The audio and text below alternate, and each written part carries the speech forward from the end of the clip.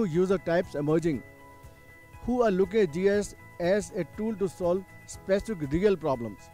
For instance, urban domain, one of the big challenges for the water utilities is what they call NRW or non-revenue water. Water that dispatched from the origin but not built is lost somewhere in between, leakage, pilferage, etc.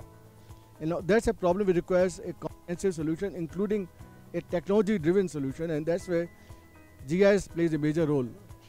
Now, talking about some of the smart solutions which we offer in these segments, if you look at power, then we have certain tools like Power Monitoring Expert is one of our tools, one of our softwares which helps the customer to monitor the power quality management.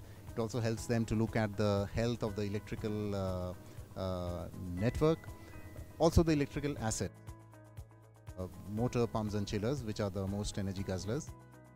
For the right decision to be made, the decision maker has to internalize sustainability, and they need to have the right data to make the decision. So we work extensively on carbon footprinting and life cycle assessment and showcase the right data to them, which helps them internalize the idea of sustainability and make choices so that the decision is made with sustainability at central, not as meeting a policy requirement or just a side item. So that's how Smarter Dharma works.